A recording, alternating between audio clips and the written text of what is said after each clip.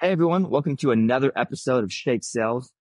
Super pumped here. I'm the CEO of Mailshake. I'm super pumped to talk to JBarrows. John, welcome, man. I don't even think you need an intro. If you don't know, if you're in sales, you don't know who John is, you're living in a rock, and you're probably going to be in that population that is no longer relevant. John, what's up, man? Hey, brother, I appreciate you having me on. Yeah, I don't know if I'm that cool, but yeah, I've been around for a while. Let's put it that way. I think that longevity means something in this world. Fair enough. Yeah, I mean, a lot of probably revolutions of stuff. But today I want to talk about another evolution, which is the future of the sales role, right? With AI, with just the state of budgets and whatever is happening today. Where do you see this going? Yep. I don't well, let's put it this way. I think I see it going in a very positive direction for those who are willing to evolve with it. And I see sales reps being extremely valuable in the future for the ones who figure out how to leverage what's going on and how to add value in this world. The unfortunate part is I don't think the majority of sales reps are going to be in that bucket. I think we're in Pareto's rule right now. It's the 80-20. I think 20% of the reps are going to be able to figure out how to leverage this AI stuff and how to shift their approach and add massive amounts of value to the engagement with the client. So the client actually wants to engage with them.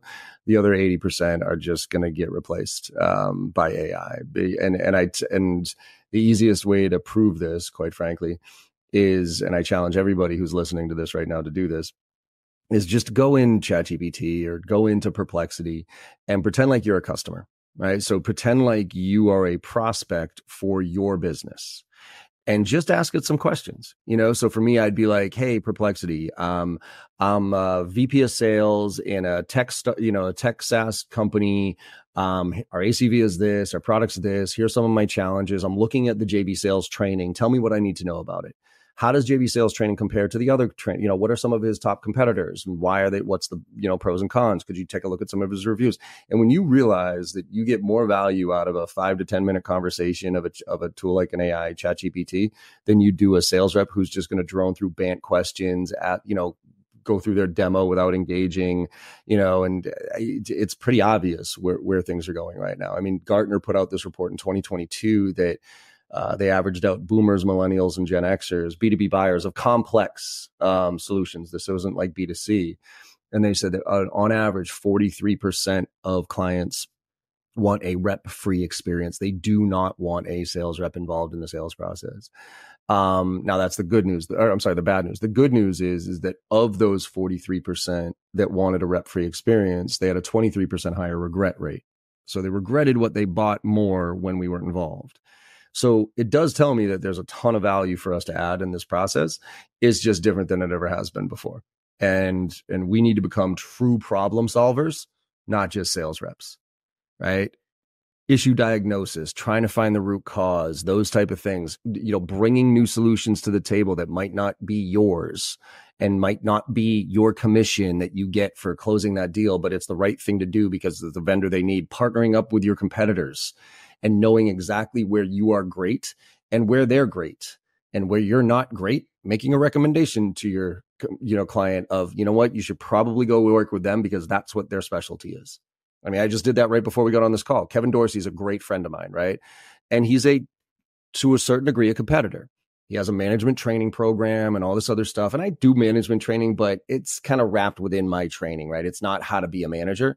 Client came to me and said, look, we need management 101 training. I don't, they need to know how to run metrics and they, these 101s and everything like that. And I'm like, as much as I probably could have closed it and I probably could have done an okay job delivering it, it wasn't a perfect fit. It wasn't my strength. And so guess what? Just sent him over to Kevin, say, go talk to him, take care of that. Once your management stuff's in place, then we can do maybe some training for your reps. And that's where I might, be able to really help you out. So it's an evolution and we're transitioning out of a legacy sales model right now. And the people that don't recognize it are going to get replaced.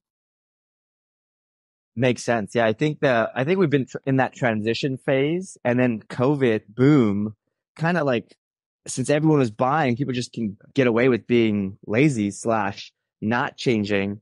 But with the catalyst of AI, I think you're right. Like I think the buyer behavior is probably going to change too, right? Like where they might not go to you first, they might even just ask ChatGPT or whatever, right? They definitely won't come to us first. You know, I mean, corporate executive board put out that stat a long time ago that by the time somebody does come to us, they're already 60 to 70% of the way through the sales process.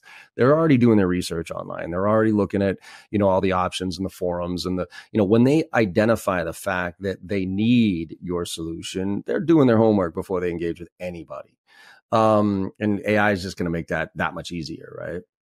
So that's why, I mean, there's a stat that's been going around about how only, about 5% of anybody's addressable market is actually in market for the solution that they sell, right? So the other 95% of our addressable market is at some stage of never needing our stuff to maybe needing it, but not a priority and up the chain. So that's why you almost have to look at, for instance, outbound prospecting right now as a marketing function. You don't almost have to. You have to, because straight cold anything right now. Tell me a company that's killing it on straight cold nothing. Straight cold, right? And I don't mean like somebody with a great brand who's cold calling into a very tight addressable market. That's different, right? But if you just get a list and hammer away, like that is a fool's errand right now. So you can't look at it as a sales function, in my opinion, anymore. Because the likelihood of you cold calling somebody and then picking them up and being like, oh man, I've never heard of this before. Let me dump all my other priorities and start into a sales cycle with you. And act like, if you look at it that way, you're going to be really demoralized. Okay.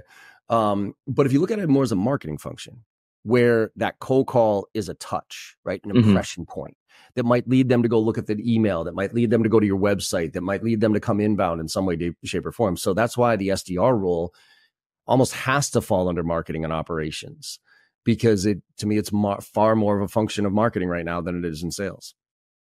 I love it. I think you bring a great point, which is the buying cycle, or like selling today is not just selling, it's selling, marketing, understanding the customer's needs.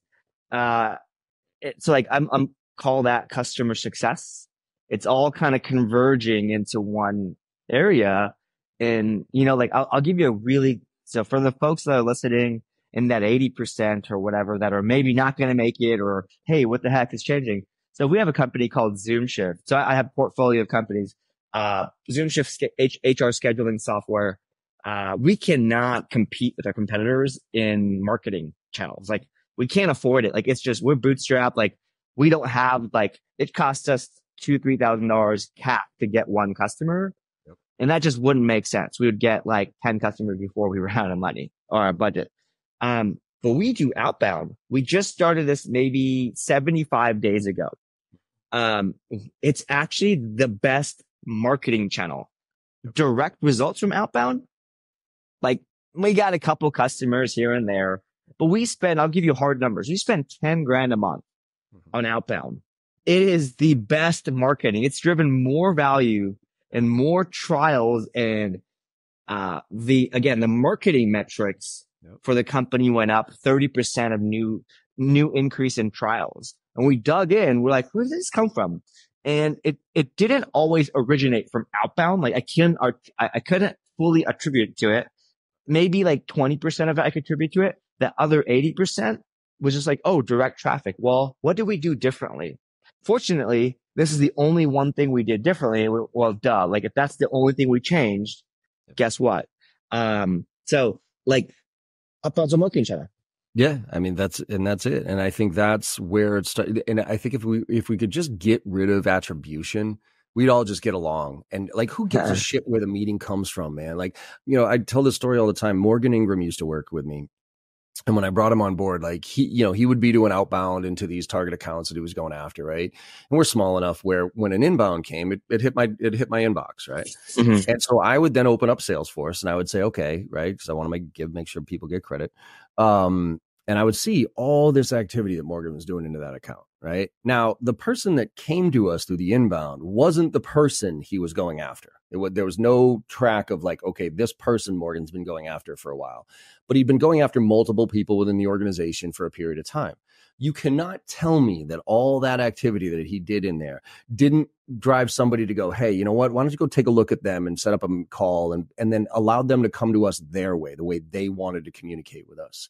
And so I would always give them credit for it. You know, I'd be like, okay, cool. Like if you were in there, you know, and you have, you know, a few activities and you were, you know, doing some decent stuff there, like the fact that it came inbound doesn't mean that you don't get credit for it. And I think if we were to just be able to figure out a way to still compensate sales reps on the upside, but take away attribution, I think it'd be a far, like we'd be able to, that alone would solve the sales marketing divide. Yeah. Right. But yeah, I mean, sales reps in general, they have to be mini marketers, and companies have to get comfortable with sales reps. So you talk about a perfect use case, you know, oh man, we don't have any marketing. You have 50 reps, you know, however many reps you have. Like I just talked to a client, I had 50 reps. Say you have 20 reps. You have 20 megaphones out there on social that if you empower the right way, you don't have to pay another dime for marketing. Yeah. If you show your reps how to build their brand, how to share content, and I don't mean sharing content about your business and, you know, the specific products you sell. I mean, sharing content around what's happening in the industry and what they're learning along the way and, you know, persona-based stuff and whatever it is. And you can cross off a lot of boxes there, right? Like the business acumen goes up while they learn about the industry and the personas, that type of stuff. They share stuff on social that they're learning and whatever it is. And all of a sudden, the brand gets out there. And so that brand, it's hard to tie attribution to a lot of quote unquote brand stuff, but that's the only way to go right now. It really is, because if you don't have a brand, I mean, think about it, right? Think about a company's brand versus an individual's brand. Just go on LinkedIn and look at the number one person at that company, their LinkedIn profile, and then look at the company's LinkedIn profile. It's a no-brainer. Nobody gives a shit about what the company does. You post something on a company profile, you get like 5 likes and, you know, whatever, 10 impressions. You post something on somebody's personal profile, it goes through the roof. And so being a mini marketer and doing it in a way that is authentic, that's real, that's value add, those type of things, while you do some outbound prospecting, while you do some networking and build your portfolio, like we have to go back to that full cycle sales rep that can pretty much do everything with a brand. Or else it's just too obvious to me how valuable AI is in this equation. And it's hard not to look at it and say, yeah. Fair enough. Why would I want to talk to a sales rep who's going to ask me BANT questions, drone through demos, not give a shit? You know what I mean? Like, I'd much rather talk to an AI. Fair enough. Yeah. So I want to touch on one thing, and then we'll wrap up with one more question. But you mentioned a lot of things here. One, and Morgan is actually, I would say, the poster boy of the future of sales. Like, he's built from my experience, he's built his personal brand, right?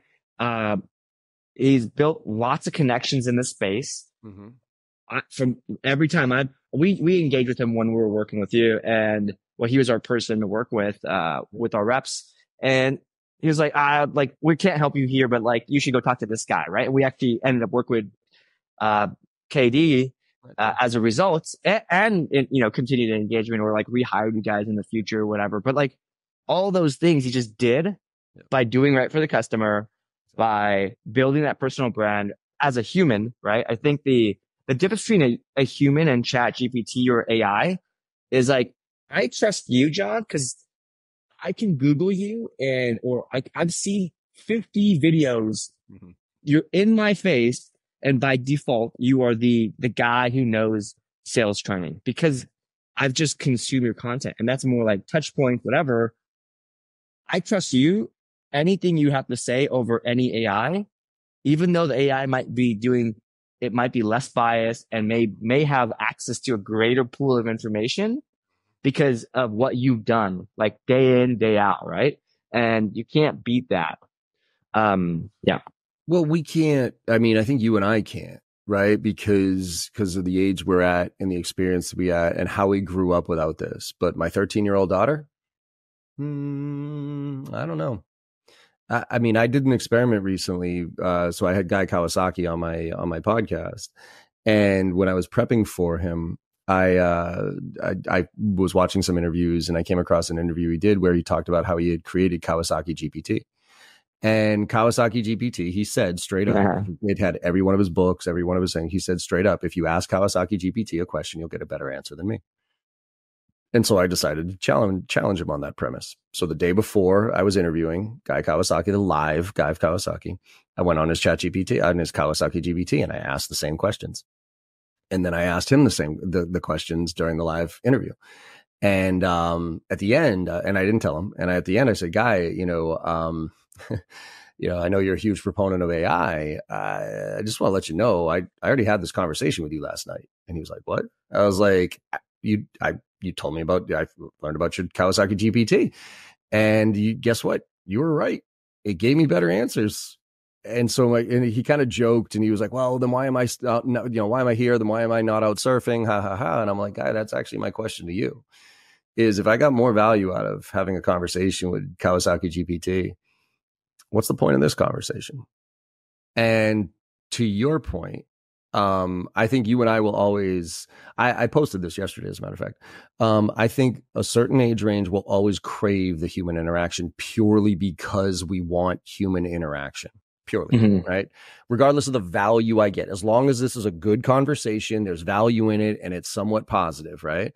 But how many good conversations do you have from a sales perspective? I mean, you've been sold to hundreds of times, I'm sure, before, right?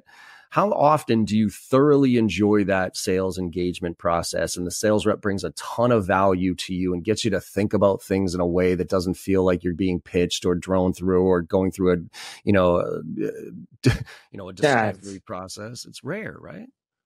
I mean, zero, right? Like, I think you said this earlier, like when I go by as an executive, I do my research beforehand, right? Like my rule of thumb is don't ask questions you can Google. So I go in and do my research. I go talk to 3 people just to make sure I do my homework, right? And I always get the first 25 minutes of the call, like the same shit I looked up in 2 minutes before the call, right? And I'm like, first of all, this could have been an email or this could have been a Slack message or like whatever. Like if you just sent me this, I would have looked at it. Or if they just took the time to say like, hey, where are you at in this buying process? And I'm like, I have 2 questions or 1 question or like, do you integrate with this? All right. So yeah, I get it. And that's the difference. And that's what I think reps need to get good at is understanding a sophisticated buyer versus an unsophisticated buyer. Because what you just mapped out there is a sophisticated buyer, right? You've done your homework. You're 60 to 70% of the way through, whatever it is. And so if I try to bring you through my selling process and back you into it and say, okay, well, no, I can't just give you pricing. I got to ask you these questions. I got to bring my AE in. I got to bring my SE in. If somebody like you put through that process, you're out. You're like, screw it. I'm out. I'm going to go find another option because there's a million of them out there, right? But for the person that has been told, hey, go look at some options for this problem that we have, and they've never bought that before, that's an unsophisticated buyer. So that's where you have the chance to lead the process a little bit, right? Where it's like, okay, well, let's back into this. Like you don't know what you don't know yet, right? So I think and that's the difference, right? AI can do that very quickly. You know what I mean? It can, and by the way, it can also adjust to your style versus mine. I mean, I did this experiment with my daughter. She's 13. She's struggling in math. Algebra 1, her teacher teaches it one way and she doesn't really understand it. So we got her a tutor. The tutor teaches it in a different way. So it actually makes it more confusing for her. So I created a prompt in my ChatGPT and I said, hey, act as the best math tutor for a 13-year-old girl going through, Algebra 1. You can't cheat. You can't let her cheat. You can't give her the answers, but you can coach her through it by asking questions, giving samples and that type of thing. So I set the parameters and I gave it to her.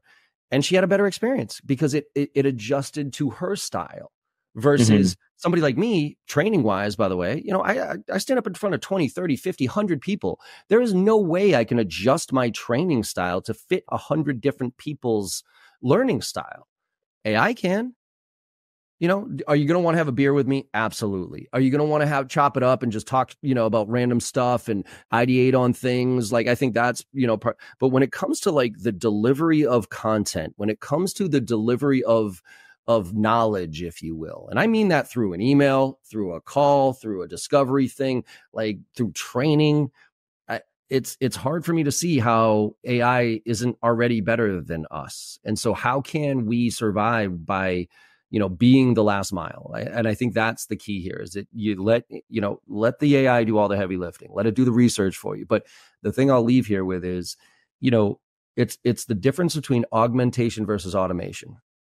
So many people are looking to use AI to automate a lot of stuff. Like, everybody's running to the front end of the funnel. Like, oh, look at this. And I think that's just a fool's errand. Like, you're just going to send better, crappy emails at scale. Good for you. Like, you might be able to hit the personalization at scale button, but what's the point? And if you automate it, by the way, congratulations, you just automated yourself out of a job. But if you augment, if you use it to do the research, to write the majority of the email that you then ideate on and adjust and hits, before you hit send, now you can create massive efficiencies. You can get better ideas. You can, you can learn things, but you got to look at it as an augmentation, not automation. And as soon as you look at it as automation, you might as well be looking for another job. Fair enough. Yeah, I appreciate that. So, John, thanks so much for joining the show. Where could people go to keep in touch and get the latest video and content? Yeah, I mean, JBarrows.com is the easiest place. But, what I would suggest is, people jump on board my newsletter that I just launched. We've got 30,000 people on it. We got a 68% open rate, which is pretty bananas. And what I'm calling the JB Sales Learning Lab. So if you go to jbarrows.com/newsletter, it's my Learning Lab newsletter, which is effectively me learning out loud. Because I'm selling out there every day. These these influencers that were super successful 5-10 years ago in the SaaS when money was free. If you're not selling in today's market, I have a hard time listening to you, because things are different now. So that's why I'm out selling every single day and translating what I'm seeing out there to the audience. So that'll be the best way to get value. But you can always hit me up on LinkedIn and all these other places as well. Love it. Thanks, man. Appreciate your time.